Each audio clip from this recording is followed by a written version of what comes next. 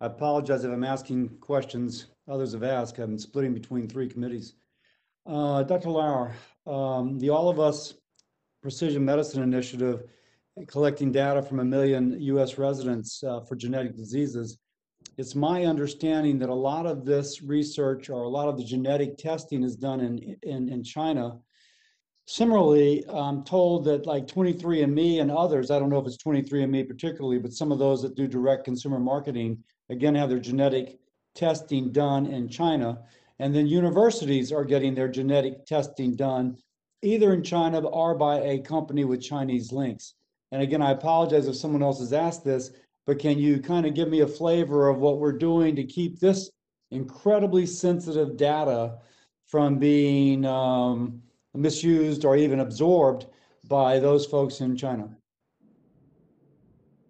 So, Senator, about the specific programs, I'd have to follow up with you because I don't know the exact details of where the genomic sequencing is being done. We do have an extensive genomics sharing and genomics science policy, which has evolved over the decades, and most recently was put out in 2015, where we try to balance exactly what the tensions that you're suggesting. On the one hand, we want to enhance scientific progress. On the other hand, we want to make sure that there's no misuse of the data is being used for exactly what it's supposed to be used for, that it's not being shared inappropriately with others, and that individuals, groups, U.S. public trust are appropriately protected. Would you agree that if, knowing that the NIH, I gather the NIH is doing all of your genomic testing on site? So again, I'd have to follow up with you on the detail. Some of genomic testing is on site. Some of it is happening at specific sequencing centers around the United States that have expertise in doing this. I would say it's fair to say it's a mix. But none of it is done abroad, I guess is the thrust of my question. Would you also agree, though, that if some of this is being done in China, say university, XYZ University, is outsourcing their genetic testing, or if a direct to consumer entity is outsourcing their genetic testing to China, that this could be problematic? It might be. What we do is anytime that a significant part of NIH-funded research is occurring outside of the United States, we call that a foreign component, and we go through a formal process to make sure that appropriate steps are being taken. I guess what I'm asking, though, is not necessarily the results of the testing, but rather the testing itself. In this case, if you, as we both know, if you correlate genetic material with others, it gives you a big leg up in terms of the future of medicine, the future of understanding an individual's health status, in fact, their blood relatives' health status. So I'm asking not so much the results of the testing, but rather the actual test itself. You know, my genetic code being deposited someplace which does not have protections of privacy that the U.S. takes for granted.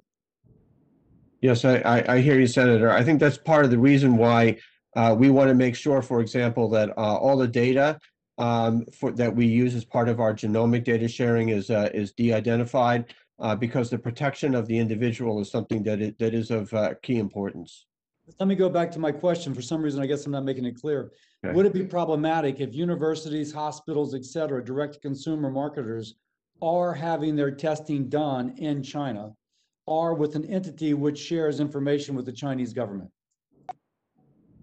Well, it depends upon what we consider the risks to be. We are particularly concerned about the risks to the individuals, to research participants, and that's why we have a variety of steps in place to protect them. One of the most important is de-identifying their data.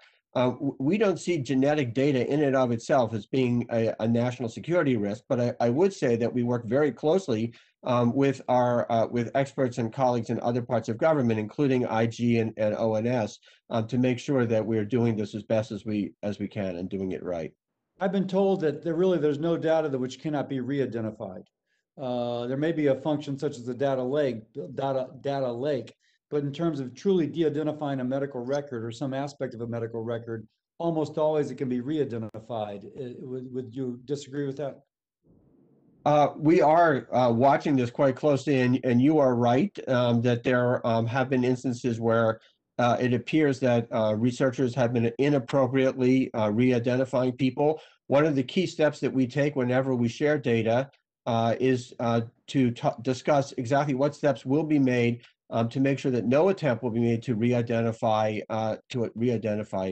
participants.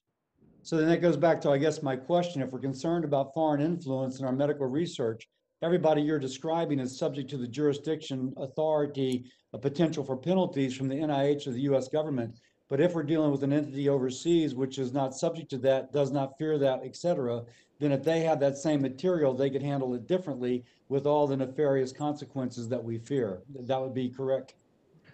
Yeah, so this is the reason why we don't just automatically process a data sharing request.